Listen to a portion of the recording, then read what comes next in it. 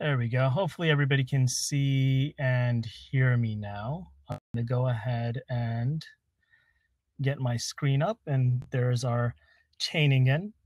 Hopefully everybody's good on their side. Let me go ahead and switch over to presenter form from over here.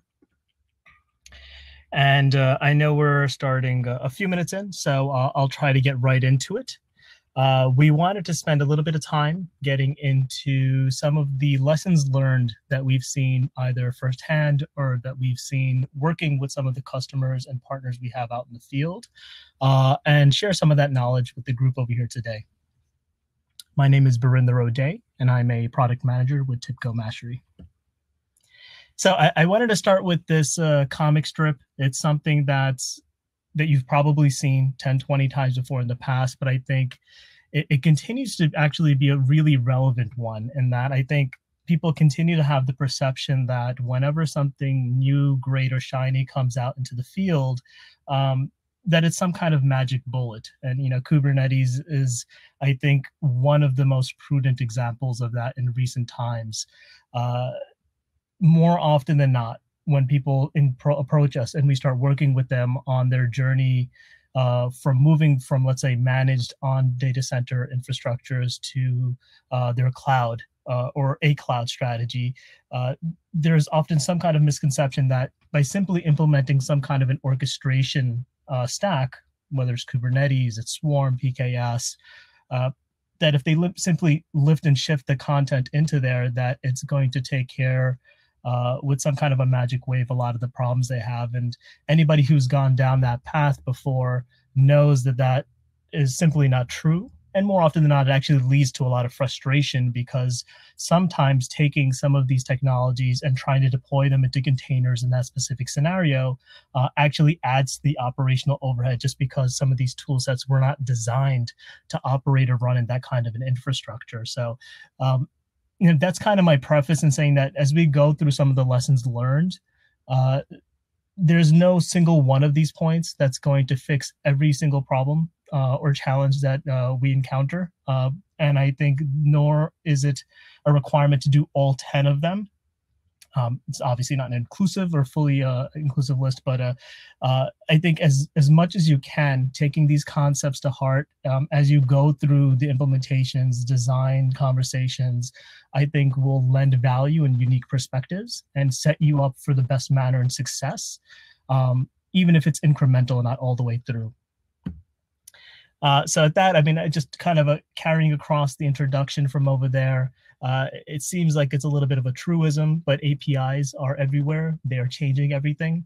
You don't need to look too far past the times that we're in now. Obviously, with the challenges that are presented with COVID, the ability to react and change the way businesses have been engaging with their customers in a more digital manner, in a more improved digital experience, has been really prudent in how some of these companies have flourished in taking advantage of new checkout options, more seamless experience integrations, versus some of the ones that have struggled to make that migration, because once you eliminate that brick and mortar aspect, even if it's temporary, and you have 100% of your reliance on that e-commerce, that digital channel, it really starts to put the kind of infrastructure technology you have in place to the test. So, you know, it's a great quote. We'll have a case study a little bit later on that I'll talk through a bit from Caesars. But a couple of years ago, I think a digital transformation initiative would have been a nice to have, right? So a lot of people had stacks. They were functional. Some may not have been optimal, but they worked with the typical upkeep and maintenance. But I think now more than ever, whether it's to innovate so you can stand out amongst the crowd, or whether it's simply to adapt and be able to react to the changing tides, you really need to be able to transform your business, and you need the tool sets in place so that you have the ability to make those kinds of changes without having to dramatically retool and reshift your infrastructure every time you need to go down that path. So starting with the lessons learned over there, I think API-led is something that we hear quite a bit, whether it's as a part of design conversations, whether it's a part of larger digital initiatives. And I think there's real value there. I mean, it's completely true that thinking API-led will get you very far. I think the challenge is thinking only API-led is going to have inevitable pitfalls. So the first example is if you are in a position to take some existing monolithic applications that are in place and move them to more of a microservices architecture. You're distributing the services rather than one large application that has sub-processes. You now have, let's say, 10 microservices that are very specific task-oriented. And because of that, you have the ability now to very quickly iterate, change, and work on those services without bringing down the whole ecosystem as you would have previously as a part of that monolith. So you've dramatically improved your development pipeline as a part of that microservices shift. Now, if we didn't do anything beyond that, and then you move to your consumer model, you switched hats over there to somebody who's actually consuming those APIs, rather than calling into a single application I now have a few different services I need to call. And often that can lead to additional frustration and challenge, right? So I mean, it's the same content available. You're iterating faster, so there may be some benefit over there. But if as a consumer, that complexity is passed on to me, I haven't necessarily benefited from that kind of a change. So I think that's where you start to take in the concept of an experience-driven approach as well. So in addition to putting in those additional APIs, which will improve your back-end ability to iterate and be agile, taking in the concept of what an experience-based layer would look like, I think really polishes off the second end of that spectrum to make sure you're getting the most value out of it. A great example of an experience service layer or API is something like a GraphQL service. So a very good example, again, if you carry across that scenario where you have those 10 microservices, as a consumer, if I'm only interested in a subset from service A, I need to call some elements from services 2 through 4. I have a few different options without that GraphQL service. I can call all of them in parallel. I can wait for all of the responses to come back, keep them in memory in my application, do some post-processing, get to the eventual data set that I need, and then present that at my UI layer. Or I can sequentially do it if I need to actually know what results come back from service A to then call service 2, 3, 4, etc. And obviously that's a lot of chattiness, it's network latency, it's a lot of throughput on the back end as well. Now, if I can collapse all of that through an experience layer like GraphQL, that same application, more of a query-based approach, can simply make a single request accessing the ultimate end goal of the data that it's looking for, and then let that GraphQL service then transact and reach out to all the individual services, find the subsets of data that need to come back from them, and provide a single response back. So now what we've done is, again, those 10 services continue to operate at a distributed level, but you've given a unique entry-level approach to that consumer so they can fine-tune the exact request they want to make and look for the very specific response they need back. And now from an overhead on a throughput perspective, a bandwidth perspective, and an in-memory handling perspective, we've made that entire experience much more lean and effective as well. So obviously one example of what that can do, but it really broadens the perspective as you go down that journey of thinking API-led, is to make sure you're not neglecting the concept of experience-driven design and architecture as well. So number 2, and I like this picture. If you look at the guy, he doesn't look like he's having a very good time. I always have a bit of a fun time just thinking through all the people who put together these mock images for a purchase or distribution just to see what they've given them for perspective over there. Monolithic gateways and the challenges they present, right? So I think as you go through typical infrastructures that haven't gone down that journey yet to becoming cloud native, potentially also if you've had an infrastructure in place for some time without some recent innovations, it wouldn't surprise me to know that you have some kind of an infrastructure in place where you have a lot of traffic being driven through a north-south bound type ecosystem. What that means is if for every type of request coming into your ecosystem, we need to drive that through a single gateway, and whether it's in a consumer application calling a backend service, whether it's internal service calling another, having that kind of traffic go through a single gateway or even solution presents a number of challenges. And that actually taps into another lesson learned that I'm going to get to in a few minutes. But having that single gateway be in the edge more often than not, if it's monolithic, presents its own challenges. Firstly, from a rigidity perspective, if you don't have the ability to scale out individual components of that ecosystem so that you can adapt to your specific traffic distribution patterns, some examples being if your increase in traffic is predominantly heavy on your cache resources, you may not need to scale up the whole infrastructure that adds on maybe additional logging, traffic runtime capacity as well. And if you do so, now you have additional overhead and resource consumption, which is now taking away from your ability to apply that towards the actual backend services that you're trying to serve. So the ability to have those components be distributed so that they're highly elastic, and then as a part of that, they're also leveraging inbuilt resiliency when you come to services and orchestration layers like Swarm and Kubernetes. Being first-class citizens at that layer really helps you to become a more agile and cloud-native member of that ecosystem. And we spoke a bit about the ability to be elastic and highly available. The second end of that would be to ensure that you are making sure that that runtime, that point of policy enforcement, is available where you need it. Now, there are going to be times where you're going to have a set of business policies that need to be enforced for, let's say, external partners, consumers, or even other business units, where you want to make sure they're tied to a specific SLA based off their contract, their terms. And it makes sense to execute that policy, that authentication type of enforcement, as close to the edge of where that request is coming from. You may not want to have that go all the way down to your trusted zone, so to speak. Now, there's quite a bit of a different perspective when you switch hats to more of a developer or an operator perspective, where you may be less concerned about the business policies that are being put at that distribution layer, but you may want to protect your backend capacity. You have very specific insights with regards to the amount of services, the instances that are running to provide that service. You know, at a detailed level, the amount of concurrent connections that can be handled, what your possibility is for burst traffic.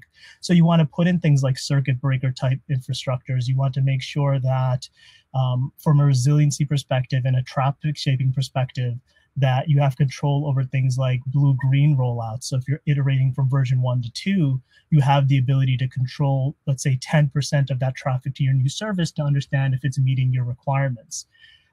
Putting all of that in a singular monolithic policy enforcement layer presents a number of challenges in terms of upkeep, change management, and then just the funnel through which those changes need to be approved. So providing micro gateways and technologies that can be deployed in more of a sidecar type pattern really help to augment the policies that are typically provided at a business layer, while giving the development and operator teams at a more granular level the ability to add on their additional policies, either to protect or to add on additional scrutiny based off the specific use cases over there. So I cheated ahead a little bit before, but it's worth coming back to. So leveraging API network topologies that are hierarchical versus more horizontal can lead to frustrations beyond just the technical architecture, but into the actual IT landscape as well. If all of your requests fundamentally need to go back up to one zone, whether it's a trusted zone, whether it's closer to your DMZ or in your DMZ, you're eventually going to wind up with a ton of latency, a lot of hops. You're going to be going between a number of appliances, potentially load balancers, security appliances. And while that may be a valid use case for north-southbound type traffic that's coming in, where external consumers are making their requests to hit your backend services, it may very well be worthwhile to have it going through that funnel, because you want to do your payload scrutiny, you want to do your content inspection, make sure there's no malicious code, things like that. But if you have that same approach for service to service or intra-service calls, particularly for working with the microservices infrastructure, and every single business API call that is made eventually needs to maybe cross 3-4 internal services, you can imagine in your head the amount of up and down transactions that would need to take place, and the amount of overall latency that that would impose to the end user experience and to your internal network as well. So as you start to expand out that concept of a distributed infrastructure, as you move towards more of a microservices design landscape, there's tremendous value in taking in the ability to more horizontally manage the communication between these service-to-service interactions. Not only can you ensure that there's a continued zero trust type initiative, so if you are implementing a policy such that even for a service-to-service call, you want to ensure that every service identifies itself, it has some assertions that it provides to that next service so that it can then make its own decision with regards to whether or not to approve a request, to deny one, or to only provide some subset of options to it. A more horizontal approach to that not only becomes faster, but it becomes a closer policy enforcement layer to where that service is, which optimizes the overall workflow there. So when you come to server capacity, I think I may tweak the title over here. It says when it comes to servers, less is more. I think there is a place for where that fixed capacity has value, but I think generally the title holds water. Cheating ahead over there, I'll come back and provide a little context to that. So I think as you go through your planning process and you're looking at the types of services you have, based off the usage patterns, based off your consumption model, if you have fairly predictable, constant traffic that's coming in for complex transactions, you know that no matter what, 99% of the time, you're between 1,000 and 1,200 queries per second, you know, the average backend latency. It may make sense just to have a fixed capacity service in place so that that server is available with some amount of buffer, so you have a best practice implementation in place, but not necessarily have to go through the lengths of maybe re-architecting it, because there may not be as much value to extrapolate around that kind of a particular use case.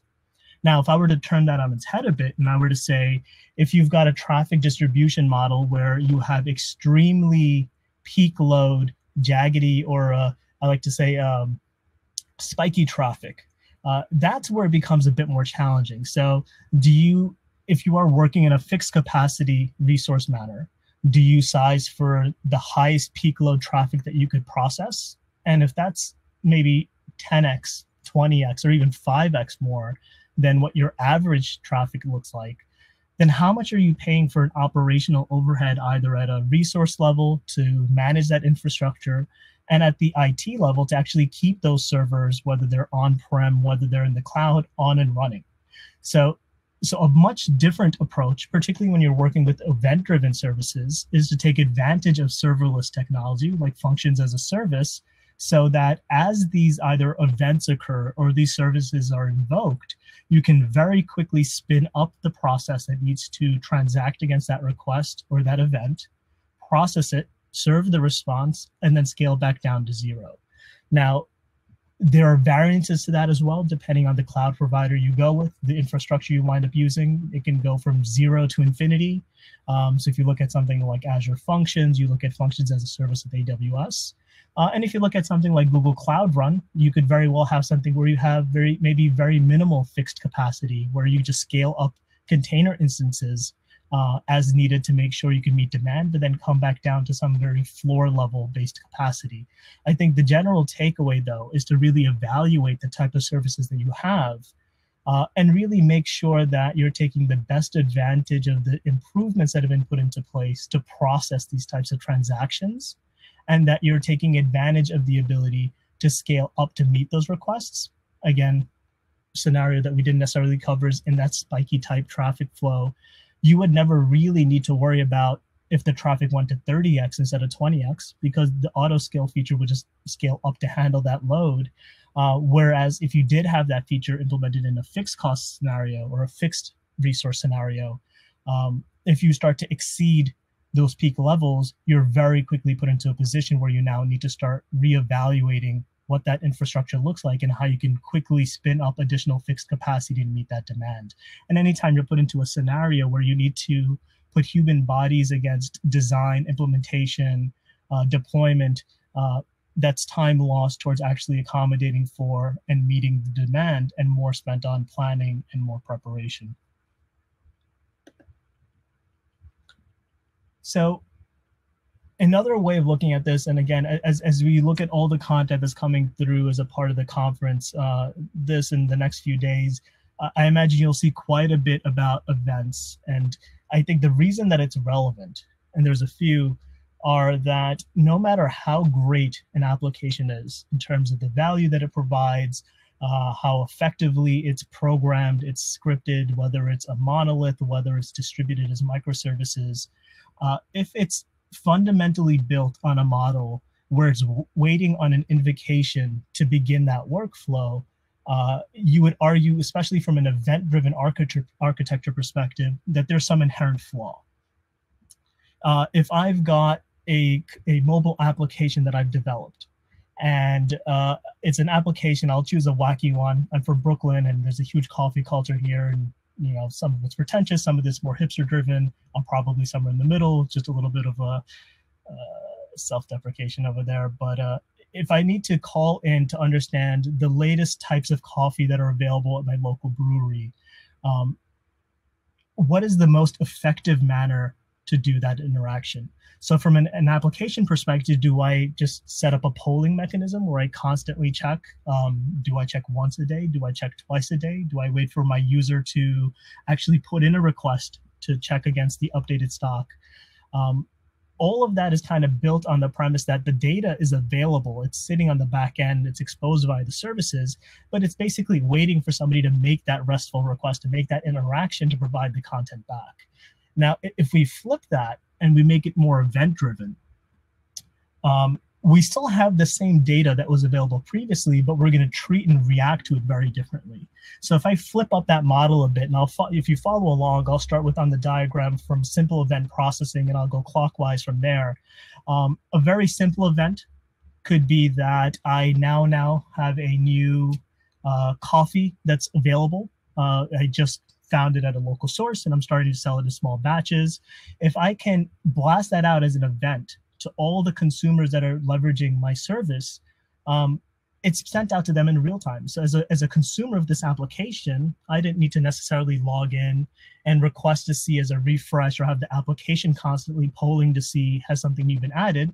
I, as a developer, as the API provider, simply let everybody know who was a part of my consumer set that I now have this available, and it's been pushed out to everyone.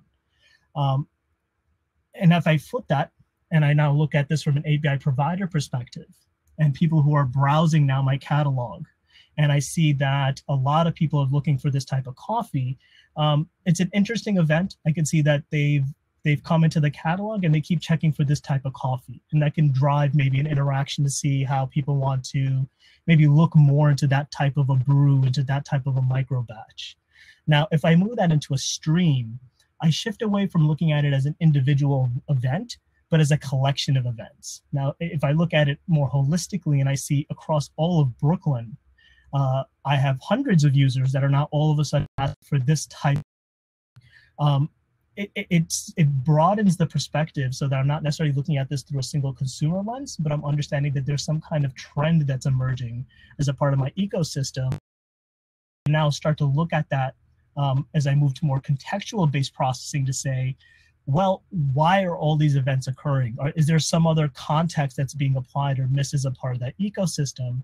And if I refine that to say, well, most of them are coming from within New York, but they're mostly from, let's say, two of the boroughs, Queens and Brooklyn, but not necessarily Staten Island. Staten Island loves their cold brew, but they don't necessarily love, let's say, espresso instead. The next time what I could do as I move to my AI and ML-driven logic is so that when users start to log in from these different regions of New York, based off the contextual history of what these people looked at, based off the trends that we've seen in the past, I can now get proactive in terms of the communication models and say, hey, it seems like you're from New York, and based off your profile, it looks like you're from Staten Island. Are you interested in this new cold brew that we've come up with in the last few days? And rather than having that customer go through, find, and search for that content, we can use all that context to make sure it's not only available, but it's put in front of that customer for an improved user experience, and hopefully at the end of the day as a more seamless path to a sale.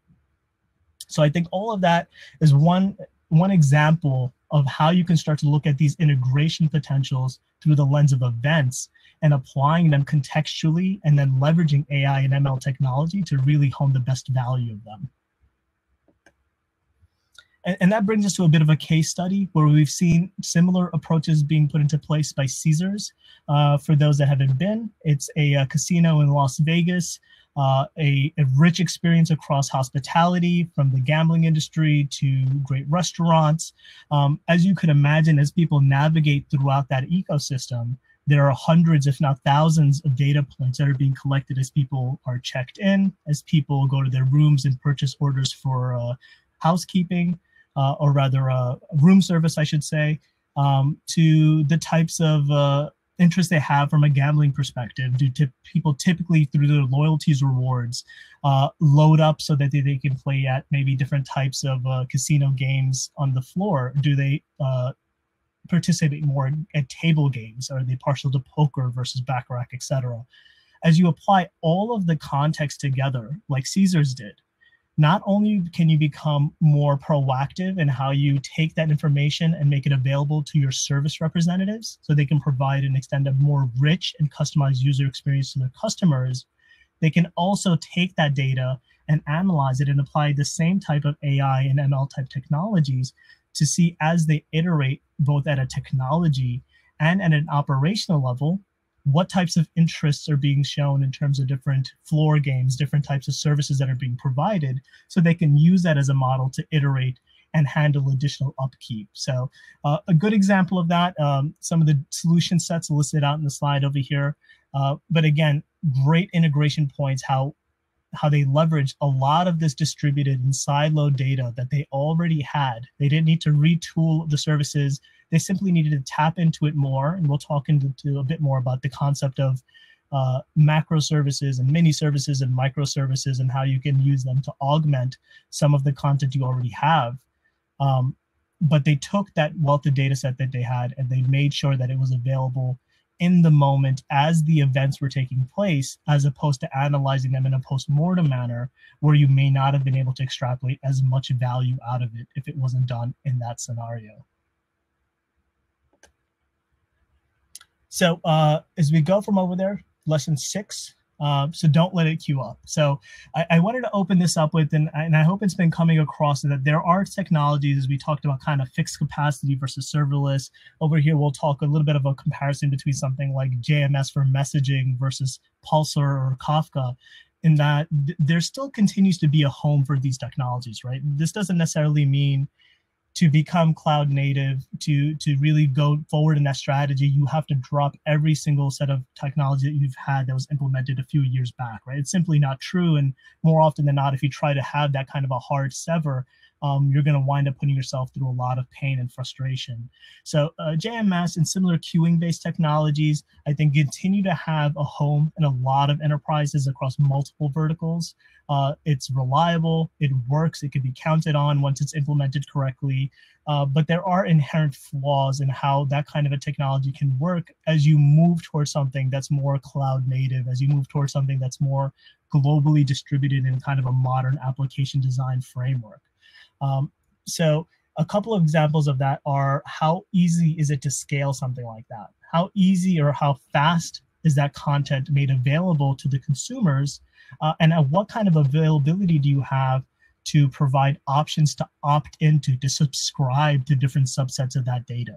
Now, if I look at it as, again, through a mobile application lens, particularly when I'm conscious of how much in-memory handling I need to process, how much data I need to pull down to process the specific subsets of data that I want, if I need to subscribe to a queue, I constantly need to pull against it, a more of an imperative type of design where I'm constantly asking for what's available, parsing out the content that's not relevant to me after I've already downloaded it.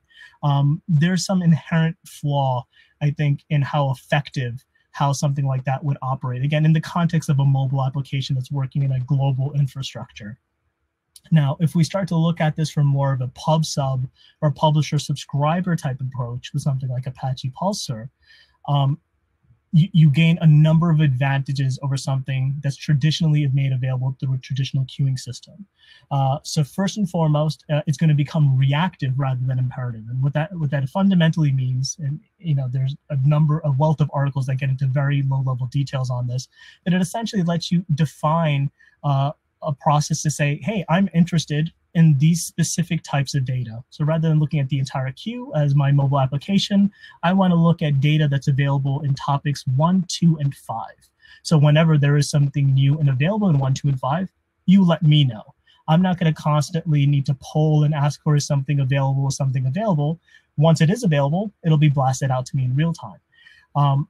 Secondly, as something like that needs to scale out, as you need to blast out thousands of these alerts. If you're thinking of something like a LinkedIn, something like a Twitter, just think about the amount of traffic that's being pushed through and published to multiple consumers. And some consumers that may want to go back and review previous records as well. The concept of immutable records, the ability to go back and look at logs that may have already been processed or accessed, but may still need to be available to consumers that did not have the chance to go back and get it while others did. All of these different types of requests, the ability to scale and meet those types of demands, the ability to have that kind of throughput to drive something like a Twitter or a LinkedIn type application really hones in on and defines the use case around what that kind of a pub-sub model is geared for and how you can take advantage of that kind of a technology to really get out that message and make it highly available and fast and performant at the same time. So lesson learned number 7. So breaking news, right? Developers don't love it when you tell them in a very prescriptive manner that we've standardized on this programming stack and you need to use this IDE because everyone else uses that ID in that environment. And we don't want to introduce that variance into our ecosystem. I think the general thought process around that comes from the right place, and it's people trying to say, as I work across these new initiatives and I have multiple team members working on it, if they're all using exactly the same programming language and stack and framework, then if the team members get moved around or they get reallocated to new projects, team member A, who was not working on that initiative, can very easily move over and pick up on that initiative and move forward. The downside to that is not every single resource is going to be proficient on every single language, and not every language is going to be as effective based on what the business criteria and use cases for developing that service. So if you can give your team the flexibility, particularly through a microservices or distributed services infrastructure, to say, use the tool set, use the language framework that makes the most sense for the job and is most tied to the resource sets that you have, we can always abstract that complexity from our consumer level by putting in that experience API, that business API facade. And now what you've done is you've enabled your team, rather than box them in, to say, develop the service in as fast and quick a manner as you can with the right tools that are available. And once you've got that service, if you do need to standardize because you're ultimately serving a larger business application, or you want to have some standardization at the consumption layer, if that's not already achieved at the microservice itself, you have that experience layer that can then come in on top and enforce that type of either conversion or appliance ahead of it. Now, as we talk about some of the additional services, we'll come back to how we can get into different frameworks, but again, I think the key element there is that polyglot technologies and polyglot development frameworks, while they do introduce some complexity at the services layer, all the way down, the overwhelming benefit of making your team more agile and ability to adapt to new changes, new infrastructure requirements outweighs all the challenges noted over there. Number 8. So as you look at the explosion of kind of an event-driven architecture and how people are starting to tap into that kind of an ecosystem, much like you saw with more standard web HTTP APIs maybe 5 or 6 years ago, there's a natural need that's born of that to say, we now need to make sure that all these new great event-driven services are discoverable, that there's a place for somebody to go and find that content, to interact with it, to work with it, and then eventually to request access to it. I think we've seen more than once the question raised whether or not that kind of a portal should be where their existing developer portal is, or if it should be a separate one. And I think the fundamental argument and the challenge we would pose back is that regardless of whether or not you're working with these standard web APIs, these synchronous services, or asynchronous services that are more event-driven, these are all fundamentally APIs. And if you boil it down to that concept, then you really make it a simple answer and say, well, this is still just your development portal. You just added some additional types of services into that ecosystem. Now, when we get to a little bit later on in some of the lessons learned, we can talk about how we can make sure that in doing so, you still need to make sure that the available tool sets and content are available for those users to be successful as a part of that initiative. There's one aspect is just being able to find maybe this new event-driven service or application. There's another end to say, now I want to be able to test or work with it, just like I would with your traditional RESTful or SOAP-based services.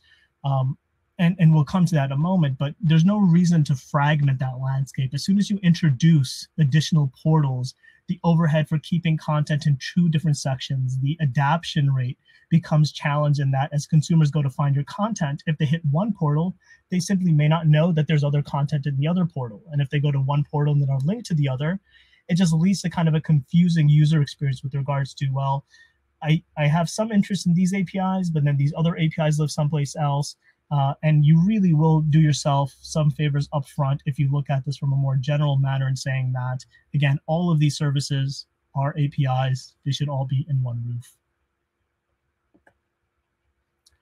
API analytics beyond the dashboard. So oftentimes, both as a part of an implementation team member, later on in pre-sales and ultimately in product, as I've engaged with partners as a part of QBRs and follow-ups, we'll go through and we'll analyze their API program, and we'll ask, in addition to some of the analytics and metrics that we have available, how they're then taking that and then applying it as a part of all the other context and business data that they have available.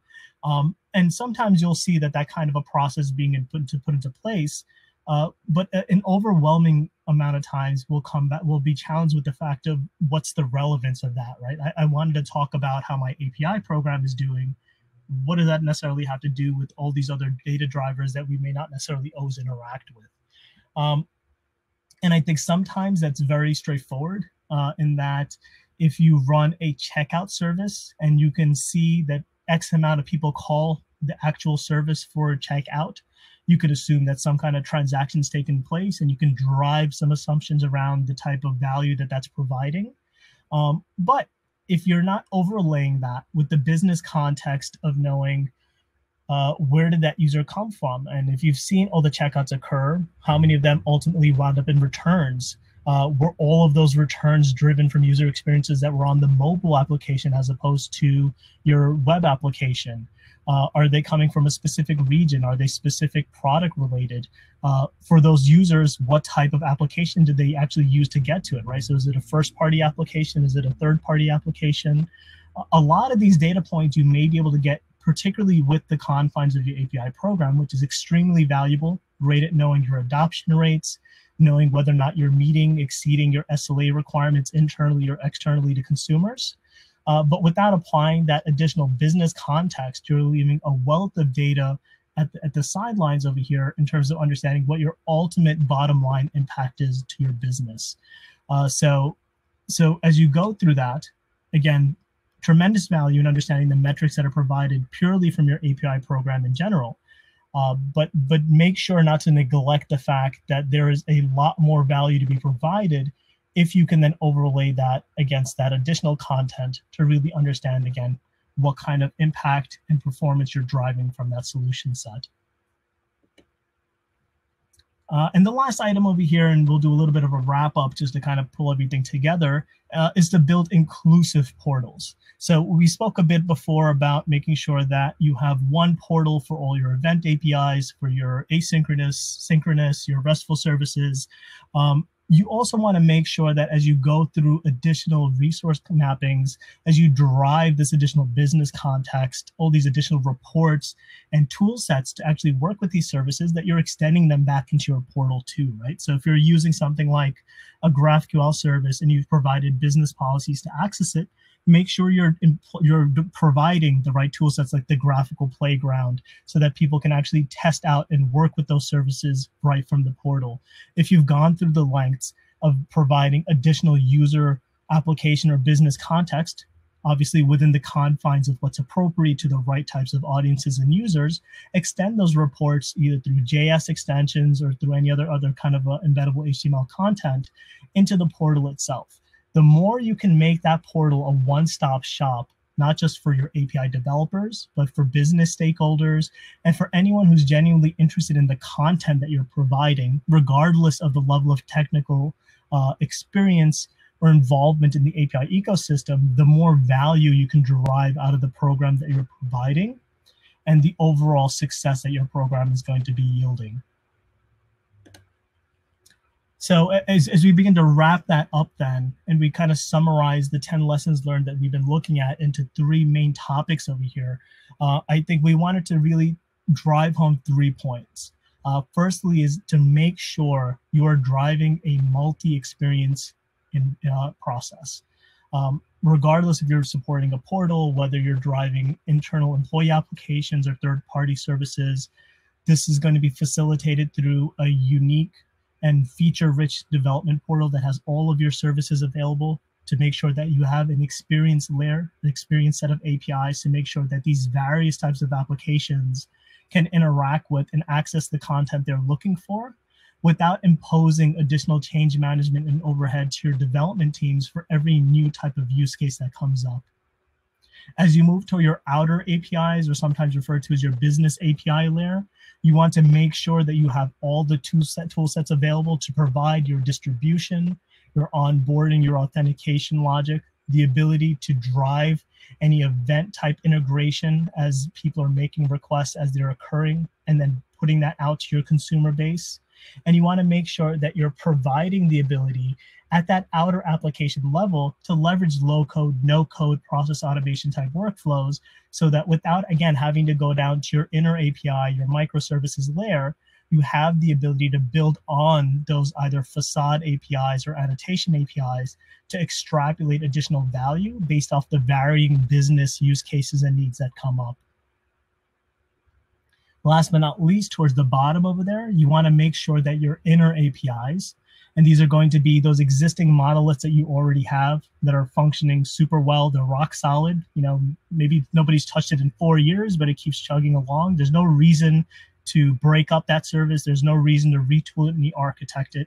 You have the ability to build on facades on top of it. You have the ability to leverage mini services, if you will, so that if you only need to now start chopping up bits and pieces of the content that macro service, that monolith provides, you can build that facade API on top of it and begin to bring out additional business value out of it without having to retool it. And then you have your microservices infrastructure as well, the concept and the confines of leveraging things like service mesh-like integrations, horizontal type interaction service models, and the ability to leverage micro gateways. So as you're either bounding contexts or you're adding on more granular level controls, you're empowering the right personas and the right teams across all these domains and segments, outer APIs, inner APIs, to do what they need to do without running into some of the traditional challenges that are imposed by traditional IT design concepts, like having monolithic gateways drive 100% of the logic and the ability to rapidly change and adapt to any updates without having to go to a single team that may be working at a different layer or a different segment in your IT infrastructure. So at that, I'll come to my next slide over here. I'll extend my thanks to everybody who's joined. I know we started a few minutes late, so I apologize for that. I'm just going to do a quick time check over here and open it up to see if there's any questions or any other comments that we can address at this point.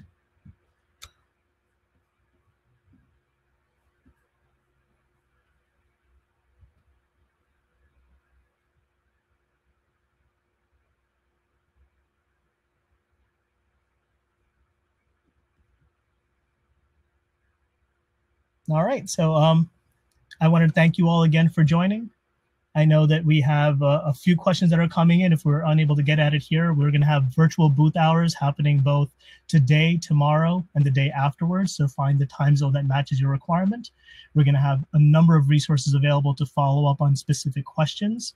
And if you have any kind of follow-ups, don't hesitate to reach out to our staff. And if you have any continued interest, especially with along the lines of the responsive app mesh type technology we've referenced, we have an ebook and we have some content that's recently been made available. So if you Google TIBCO and responsive app mesh, you'll be able to easily pull down that ebook and see some of the content from over there and learn a bit more about that blueprint for success. Thank you again for joining. Stay well, stay safe, everybody, and have a great day.